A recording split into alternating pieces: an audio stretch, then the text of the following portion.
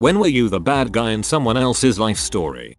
I saw an open spot at a very crowded bar and thought sweet. I went to go order and right when I got the bartender's attention I heard "excuse me." I looked down and I was leaning over the head of a guy in a wheelchair, hence the open space at the bar. Drunk me didn't put it together and said "Hey, what's up?" then put my order in. When I sobered I realized what a horrible thing I'd done. My heart is pounding typing this up. That is dreadful, but hilarious. Holy crap. Reminds me of recently in work. I was serving a customer, and he said to me I'm actually deaf, and without even thinking I went straight into "Oh, a customer is telling me something" mode and just said "Oh lovely." I wanted to die afterwards. We can be evil together. I was going on a date after a big rain. As we were driving, I didn't notice a pretty big puddle and drove through it kind of fast. It created a huge tidal wave that hit all the people standing at a bus stop. Unforgivable TBH.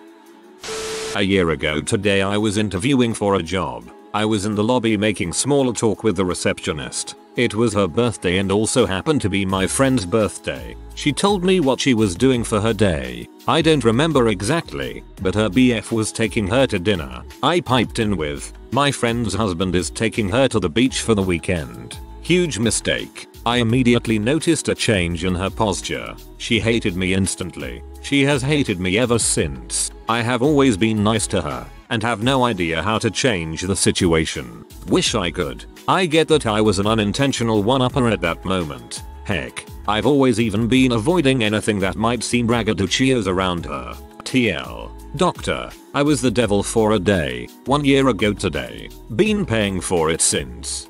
That says more about her than it does about you. You just said something without quite thinking it through first. It can happen to anyone. She has issues if she's still salty about it and is being extremely unprofessional.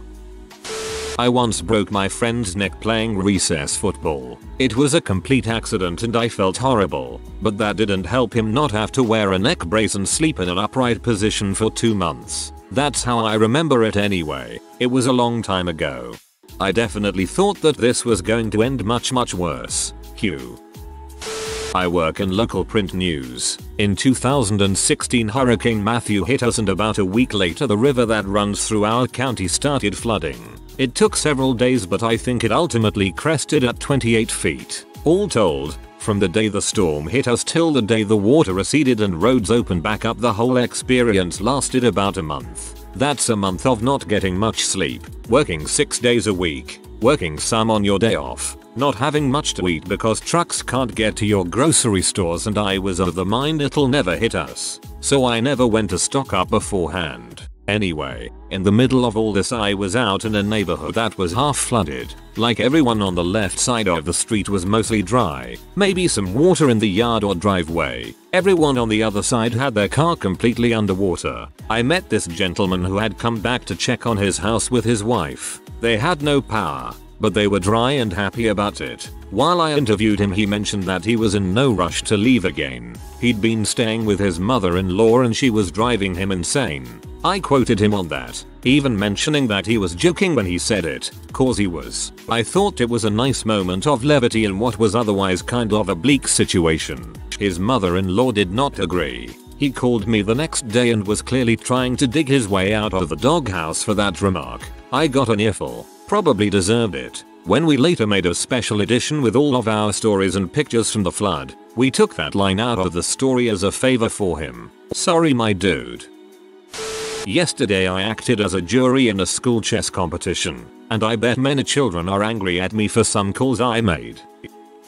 I reported a former friend to social services for neglecting her toddler. I knew she was having a hard time. She was a single teen mother, but she shouted at her son a lot. However, alarm bells really started ringing after I turned up at her place one morning. The kid was wandering about alone in a room full of broken booze bottles, rotten food, overfilling ashtrays, dozens of filled diapers. She was nowhere to be seen, and it later became apparent that she was in her bedroom with some random guy. The kid was filthy and his diaper was falling off of him, it was so full. So I went to change him and he was red raw. Even though she knew I was there, she didn't appear. So, I cleaned the room to make it safe and played with him until she finally got up. Then I took my leave and got straight in contact with the right people. I later found out the kid was placed with his father and grandmother. I probably really messed up her life, but I have no regrets.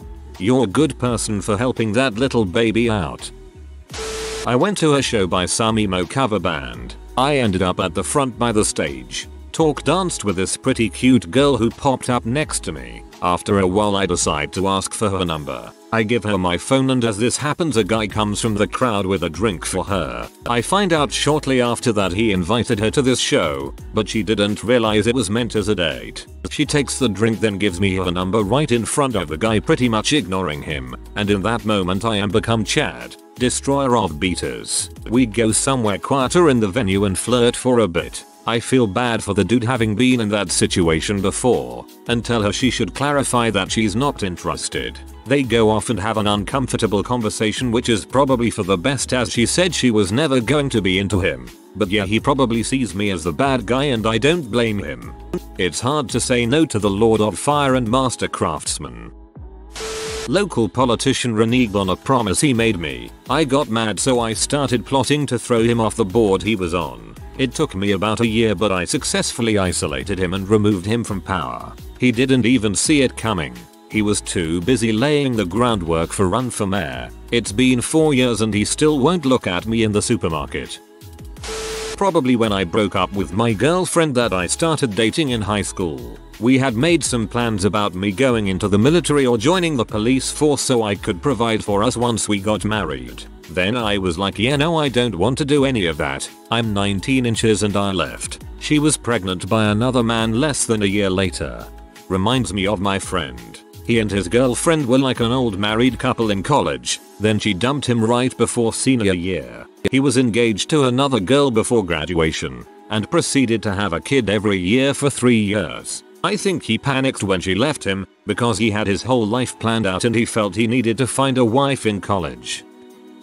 It happened in 5th grade and it still makes me feel bad. I had become rather popular in school. I had a group of friends and most of the other boys wanted to be in our circle. There was this other kid named Trevor. He kept trying to be friends with us and hang around with us. He wasn't that bad, but he just didn't know how to react to things. He always was over the top or super talkative when something happened. I finally got tired of him and said something along the lines of, "Hey, Dart, no one wants you around." It was during some event and most of the grade heard it and he pretty much got shunned. We ended up moving an hour away from my dad's work before the end of the year. I still feel terrible about it. I never really found out what happened to him. I am not sure if I made him an outcast for more than that year, but I did at least make him an outcast for a few months. I just didn't want him bothering us, but I took it too far. I was a bad guy that day. I've gone out of my way several times since then to try to make up for it, even if it doesn't have a huge impact.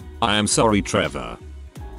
Back when I was 20, almost 2 decades ago, I started fooling around with a girl who'd been my friend for a few years. We started hanging out a ton and sleeping together for a brief period. Eventually she confessed feelings for me and I told her that they weren't reciprocated. I tried to be gentle, but in retrospect, I was a dong about it, and that I wasn't interested in a relationship. She ended up transferring schools and moving across the country. We didn't speak much after that and I quickly moved on with my life and essentially forgot about her. A dozen years later we reconnect on social media and after chatting for a bit I discovered that I had essentially wrecked her. She had been in love with me and had figured I was the one. My rejection sent her into a tailspin and she'd transferred schools because her grades had dropped off a cliff once I shot her down.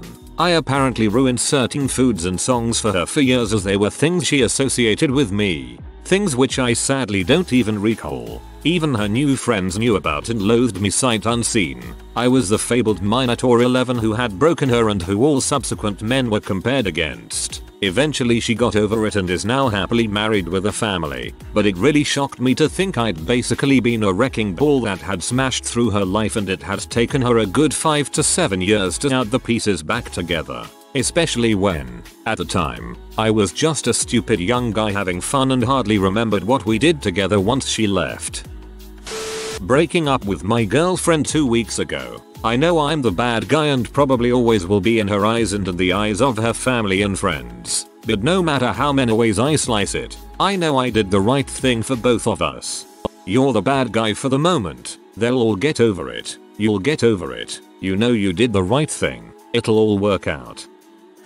Although we went to different universities, I had the same best friend from high school. He was the opposite sex and had a thing for me since about 8th grade, but I never reciprocated. I may have unintentionally led him on for a while, but when he bluntly asked, I bluntly said no. Friendship moves on. I had become really close friends with a girl at my uni and introduced the two of them. They got together and everyone was happy. I moved into a house with a girl.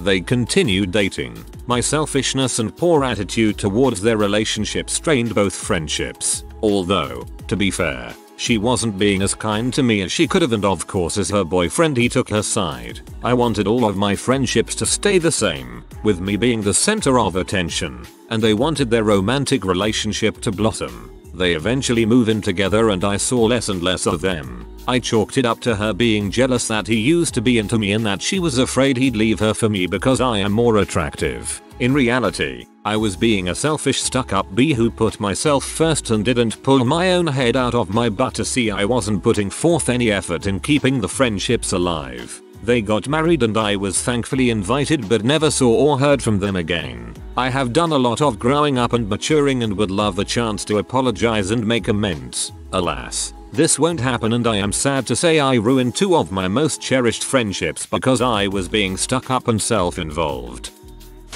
Some guy who was in love with one of my exes. He was the typical nice guy, I am just her friend. Met her while he was there with her at a party. We hit it off and dated for like 4 months. I broke it off as I told her I didn't want anyone that was thinking of even getting married. She ended up with some piece of crap ex and he, the best friend, called me that I ruined his life, that he was so close to getting with her but her lust for me ruined that. I told him to meet me for dinner and tried to explain the friend zone. He brushed me off. Saw her years later. I asked about him just cause I am a nosy rat. Said he finally convinced her to give him a shot, and at 2 months after dating he proposed to her. She said no and he went stalker.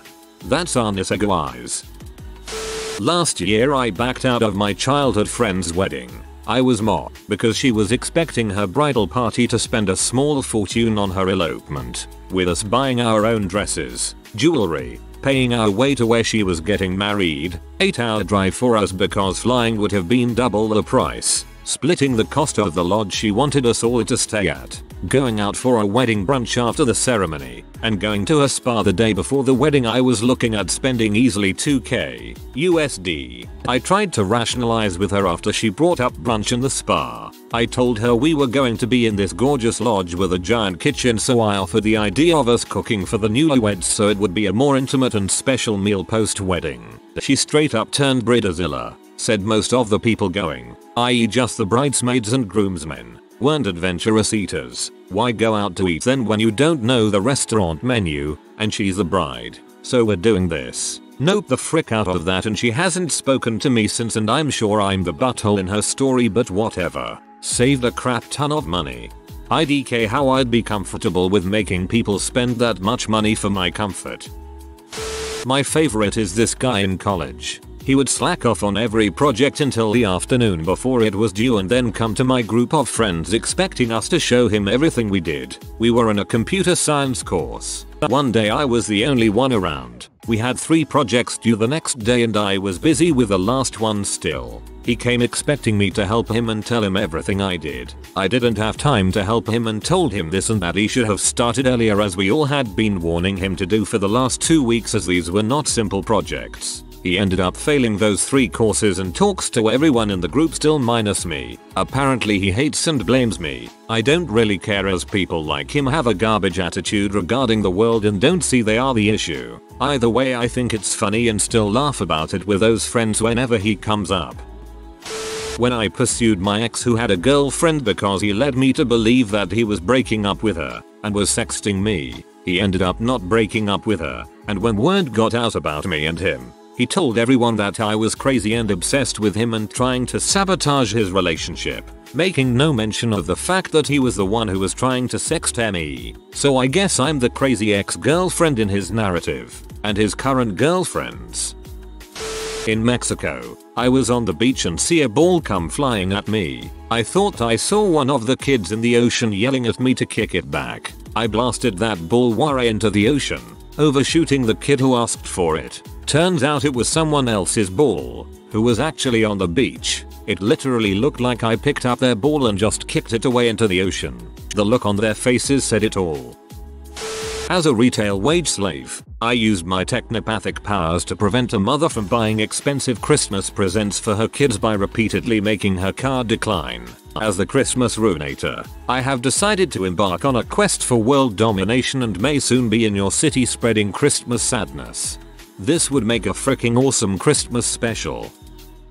I sent a Christmas card to a guy who had a crush on me when we were in high school together. When I sent the card I was still in school and he was in the Marines, stationed somewhere near the Mexican border. I hadn't heard from him in a while and just wanted him to know that I still thought about him and I wished him well. It turns out he was in a pretty intense relationship with a woman out there who had found some letters and notes and whatnot of mine that he had kept and she was pissed about it. He had to explain that nothing really happened between us. He was with her now. He had no feelings for me anymore, etc. And she accepted it. So here comes my Christmas card a few months later and she was not happy to say the least. I wasn't exactly sure why she thought some 15-year-old girl who lived almost 3,000 miles away was a serious threat to her relationship, but apparently she hated my guts. I was the homewrecker that was going to take her man away and I didn't even know she existed. I have no idea if they're still together. He got in contact with me after the Christmas card episode just to let me know why he had gone radio silent for so long.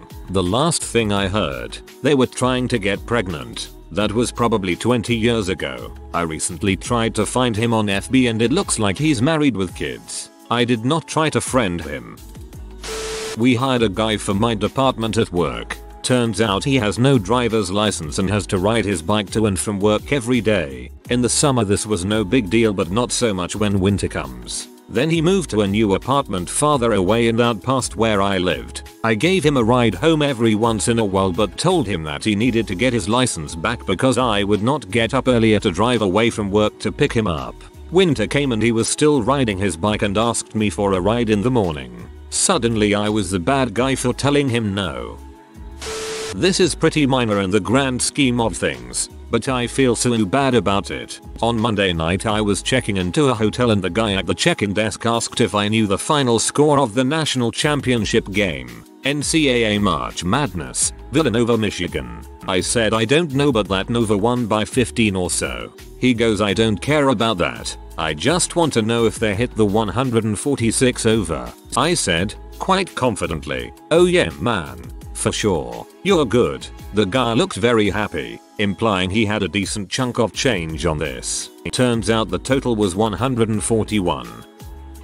I'm a college admissions counselor. I get to tell a lot of prospective students and their families that they've been denied to the university. I've been doing this for years and it still gets really awkward when they cry. Made a new group of friends, starting getting friendly with one guy in particular. He'd been seeing a girl casually in the group for a couple months, but they weren't in an official relationship. He and I hit it off and he broke it off with her so we could date. We dated for 6 months before calling it quits. A while after this, I meet the girl's brother. We hit it off and dated for a year. Her brother had recently moved back to town after being away for years, and I ended up taking a lot of his time and attention away from her, just as a natural part of having a relationship. Wherever she turned, I was just this force sucking things away from her. One of my friends who I had pined after for months finally agreed to go out with me and we actually dated for a while. Broke up with him because it turned out he had no ambition or sense of urgency to do anything with his life. I sort of distanced myself from our friend group, but a year later we reconnect and go out again. Thought he was getting his life together, but turns out I was wrong so I broke up with him again. He's pretty guarded and doesn't let people in a lot, so I've always felt pretty freaking terrible for dumping him not once but twice. I imagine I'm sort of his nightmare. I can relate. My ex thought that life would just be handed to her on a platter so she didn't try. That attitude gets old quick. When I finally dumped my ex, he had it pretty cushy, no rent, roof over his head, food in his belly, and I'm sure it felt like I was pulling the rug out from under him when I told him I was done and wanted him out of my life. Pretty sure I am still the bad guy, but he always had a tendency to blame everyone else for his problems. Right now, I'm the boss of like 35 plus people and I have to crack down on people being crappy at their jobs, so I wouldn't be surprised if I fit that role in their eyes. Late in high school I started dating a girl very shortly after she had broken up with another guy. Towards the end of our relationship, she started emotionally cheating on me with her ex, talking to him all the time, telling him she was still in love with, etc. She dumped me for him about 15 months after we started dating. I'm pretty sure I was the bad guy in the other dude's mind. Posted this before on another account, but think it applies. This is the thing I feel most guilty about in my life. My girlfriend at the time was one of the most sweet, loving people I've ever met. She took care of me in more ways I can't count. Well, we started having this ongoing threesome with another girl. My GF was all for a one-time thing, but me and the other girl kept pressuring her to continue. Eventually the other girl and I started trying to pressure her into a poly relationship she never wanted. One day she came to me with a list of 25 reasons she wanted me to stop sleeping with this other girl. Handwritten. I went down the list line by line and explained why each of her reasons was wrong or stupid. We kept all playing, but I was too selfish to realize how miserable she was. We finally broke up about 2 months later for that and a couple other reasons. But honestly, we probably could have made it work if I hadn't gotten so hung up on that other girl. I actually still have the list almost 6 years later. Kind of to remind me to never do things like that again. It was in a box of old things I sealed for a lot of reasons. Anyway, I am going to put the list out exactly as she wrote it. In this situation, she was writing it to figure out her feelings, so she wrote it in the third person. So I will transcribe it exactly. I will edit names. But I am J and the other girl is M. What bothers me? J is more responsive during threesomes than when we are alone. J will try to compromise after I have said no to something. The threesomes mean more to J than to me. J is disappointed, upset, when I say no regardless of why. I was pushed into the situation. I didn't stop it in the beginning. I didn't really know M. It seems unfair to take a happy thing away from her. JM always want to play when we're over at her place. I have to keep saying no, finding excuses. I have trouble telling the truth because I don't want to disappoint them. I have trouble telling the truth because Jay is so happy, thankful. I don't want it to be frisky. I feel inferior when Jay and I are alone. I feel Jay only has sex with me to reassure me I am not inferior. Jay wants to introduce my fetishes into threesome before he has ever tried them with me, because M likes them. Lately, Jay hasn't been telling me everything he has been thinking. I've been neglecting my own emotions to save theirs. I'm impatient with M, as I don't know everything that she's thinking, feeling. I don't know how her situation relates to the threesome. I don't want this to be a coping mechanism lest it cause larger problems. I feel that Jay lets his excitement outweigh his concern for me. I feel like the killjoy, the squeaky third wheel when I am part of the twosome. I feel like I shouldn't feel like this. Well, crap, man. I'm not sure what to really say. The list was heartbreaking. If you are new to the channel, you can subscribe. I publish new videos every day. Until then, check another video.